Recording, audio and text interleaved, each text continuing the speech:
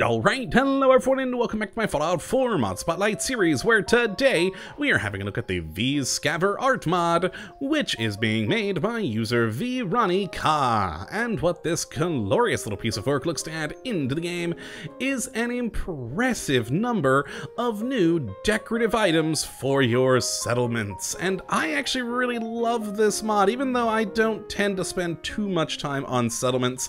I love the idea of this because rather than being pre-war decorative items, this mod looks to add in art made with wasteland scrap, and I really love that idea, and to me it adds in this whole new level of fun, whimsy, and color that, you know, just didn't exist in the settlements before, and that's just good. Now, as to how we do mess around with these new parts, it's pretty simple. You just need to head into the build mode in any settlement and head over to the decorations category, where we have a new subcategory called Scavver art, and in there we then have 4 new subcategories: one for metal art, one for paper and cloth, one for sculptures, and finally one for wood. Now what I have done over here is set up every single piece, which unfortunately, as you can see from the wall, I had to extend slightly beyond the platform there, but oh well, it does work, and you can see all the beautiful new things that you can play around with. So let's start over here in the metal category first and foremost, which all of them are on this lovely concrete wall here. And the first thing that we have is the butterfly wall art, which you can see right there on the wall. Now it just takes 1 steel and will provide happiness. As you can see with all of these pieces of art here, every single one of them will make your settlers just a little bit more happy, which is a good thing. Now the next one we have is a can chime, and we actually have 2 of these. One, as you can see right here, that is used or using bottle caps, and the other which is using keys. Now either way you go, it would be 1 steel and 1 cloth, and both can either oddly hang from walls like these, or of course, you know, do them properly and put them on a ceiling somewhere, but they are nice parts. Now the next thing we have are these corrugated steel paintings, and we have 2 of these. Both will cost you 3 steel, and as you can see, we have either the nice little river scene there, or what I assume is some sort of a nice sunset. Either way you go, pretty cool. I do like how they are on the corrugated metal. It's, you know, it feels like art that would be made out here in the wasteland. Now the next thing we have is another wall bug, a dragonfly right there, which will use 1 steel. We then have an interesting porthole cover, as you can see right there, with some lovely seagulls painted onto it. We then have a tin can wreath if you're in the holiday spirit, which I love. That's just nice right there. And then another tin can wreath, though this one meant to sort of hang from a ceiling, but very, very nice. I do love the flowers on there. It is quite cool. We then have 3 separate wall plates, all of which using 1 steel. I don't know why plates made of steel rather than ceramic, but hey, it's post-apocalypse, anything's possible. And it just comes in 3 different designs, as you can see right there. All of which, again, very fun. Now, I'll be honest, the plates I really don't care for quite as much. My favorite on these, on the metal ones, are definitely these corrugated metal paintings here. They are quite cool. Now, next is the paper and cloth category, which we have on this concrete wall, and the first 2 are dream catchers, which you can see both of them right there. We have just a standard dream catcher using steel and cloth, and then a dyed one that's a little bit more colorful, both though quite cool and using a steering wheel. The next thing we have is some notes, which you can actually see right there, and one of them I think is one we all feel about Preston, but hey, you know, it's wonderful. There we go. But yes, just some nice little notes to slap onto a wall. The next is pin sketches, which as you can see is a very, very large piece, and that is all of it right there, going all the way around. We then have just another bit of pin sketches, but much smaller, with only 4 items, as you can see right there. And, you know, just fun little sketches of trees, leaves, etc. Just a nice little bit of art. And that is all for the paper and cloth category. One of the, well, actually, it is the lowest number of parts compared to the other 4.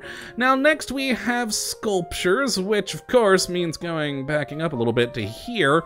And the first one we have is a bottle arch, which is just glorious. I love this thing. And it is made of glass and steel. Very cool. The next one we have is the bottle tree, again using glass and steel, you know, to make a little cool little tree. We then have the bug theme again here with a butterfly made of steel, and then also a dragonfly made of steel there. We then move on to a planting pot man, who I just realized I put backwards on here. But yes, there we go. We have this planted pot man who is holding a flower of some form, and then a second one here who does not have a flower, both of which are pretty nice, though. I do like the use of, well, you know, pots. It's very cool.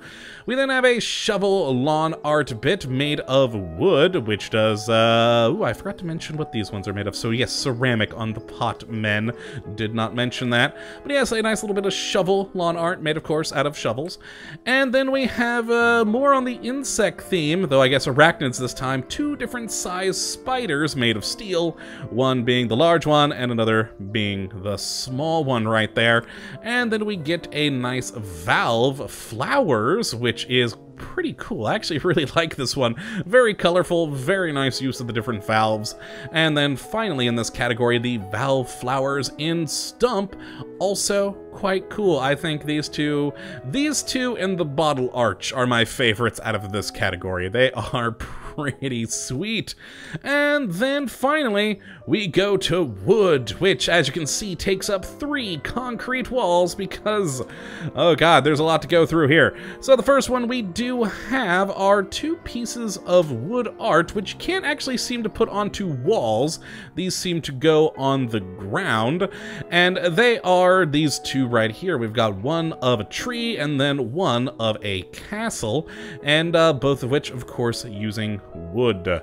But I mean, it's the wood category, so of course. We then have 3 different cutting boards, which I guess this one probably would be a bit more pre-war compared to some of the others on here. But yeah, 3 cutting boards, one with a rooster, one with a cow, one with a pig.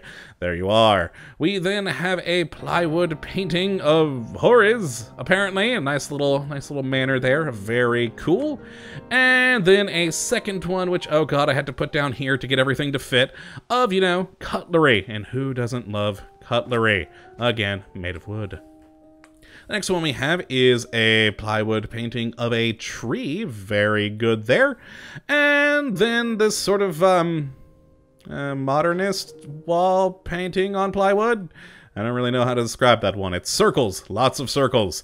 And then finally this one of leaves, which kind of also looks like a cool naturey fire. I like it. Even though it's blue, it's warming to me. I love it. And then we have these 2 cow plank things. Well, one is a cow plank, the other is a flower plank, both of which can be seen down here. We then have another of a number of window boards, which are pretty cool. You can, you know, use these to add a little bit more color to your defenses, which I find hilarious to put these over windows. But yes, we have one that's, you know, nice and flowery. We then have one that's nice fall colors. We then have one that's a lot taller than the others with lots of little suns. One that's with some orange hearts, you know, if you really care about your windows. And finally, this one with more flowers. And that is the end of the V's Scavver art. A lovely selection of cool bits of art made with wasteland scrap. I love the idea of it. I love that everything's kind of, you know, made onto these dirty bits of wood or dirty bits of metal. Again, Love the corrugated metal paintings, really do. And just overall, it's a great little addition, I think, to any settlement. It adds in a nice little bit of whimsy, as I mentioned earlier, and a good little bit of color, and of course, who doesn't love the fun note to Preston? God, I hate Preston so much. But yes, that is the V's Scavver art mod. If you'd like to check it out for yourself, which I would definitely suggest that you go and do, you can take a look at the link in the description as per usual. But that is going to be it for this episode, my friends. I hope you all have enjoyed, and of course you do come back for the next episode when hopefully we will be looking at yet another wonderful mod. But until that time, thank you for watching, and as always, have a good one!